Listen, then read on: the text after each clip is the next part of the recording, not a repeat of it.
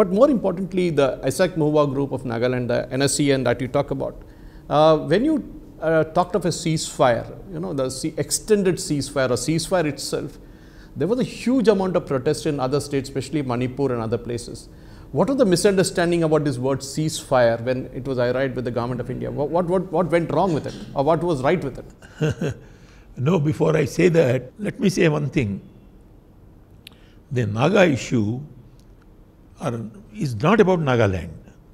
In fact, Nagaland, out of all those states, is a very peaceful state. The most peaceful is, of course, Mizoram. But thereafter, I have statistics with me for the last 20 years, 2000 to 2022, the total insurgency-related killings in all the states, you would find the least amount in Nagaland. Nagaland did not have many killings. The most affected was Manipur. Okay.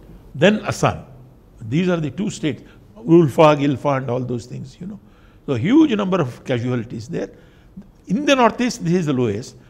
And in the whole of the country, even beating the Assam, and I won't go into that. I was talking about the ceasefire part of it. No, I wanted to talk about the Kashmir and the Maoists. The Maoist killings and the Kashmir killings are much higher than these things. But coming back to the Naga problem, the Naga problem is not really about Nagaland. It is about the Naga areas in other states in the northeast. The problem is, there is a structural problem there. The Manipur problem, I will tell you, is Manipur comprises of a valley, central valley, which is only about 20% of the total area. But it has about 60% of the population. Meiteis, these are the blue-blooded Meiteis, Manipuris. The remaining area, about almost 70% of the area is hills in Manipur. A small valley with huge population and a big, about 70% area of hills surrounding this, habitated by tribals. There are two major tribes, the Nagas and the Kukis. These are the two people. So there is a constant conflict between the tribes in Nagaland, the tribes in Manipur and the valley people there, because of the higher educational qualifications, cultural this one. Till the British came and sort of gave them English education and all that, the tribals were sort of looked down upon by the Meiteis, who are well educated, scholarly, a lot of civilizational these things, patterns of art, dance, drama. Manipur has a fantastic dance form, Manipuri dance, and sports. All these things were concentrated. So there is a sort of disconnect between the valley and the people. And this gentleman, these are 4 districts there called Ukrul, Tamenglong, Senapati, and one more, I am forgetting.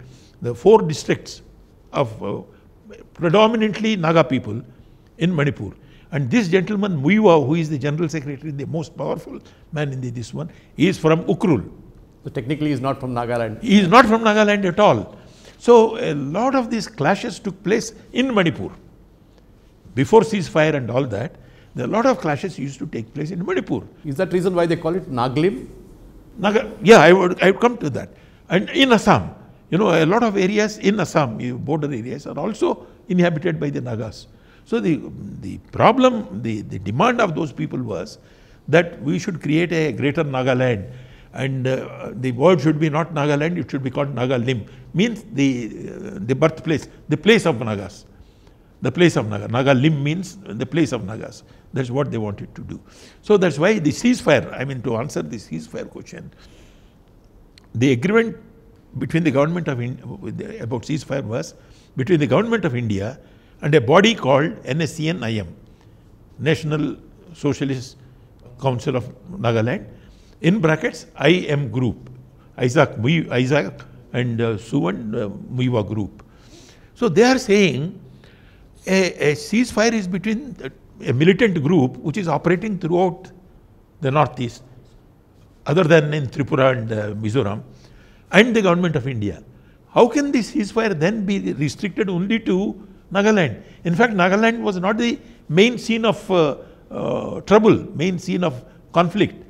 The main scene of conflict was in the hill areas and the others of Manipur, and in the hill areas, the Naga areas and other areas of Assam, Naga areas and other areas of Arunachal Pradesh and all that. So that's where these people were concentrating their attacks. So if you confine it to only Nagaland, then they would attack somewhere else in retaliation. So it has to be a complete one. For example, a ceasefire in British Second World War, it is all over the world, you know, it can't be one place, you know, ceasefire. So that was the interpretation. There was some controversy on that, where the state's paramilitary forces, police forces are very strong.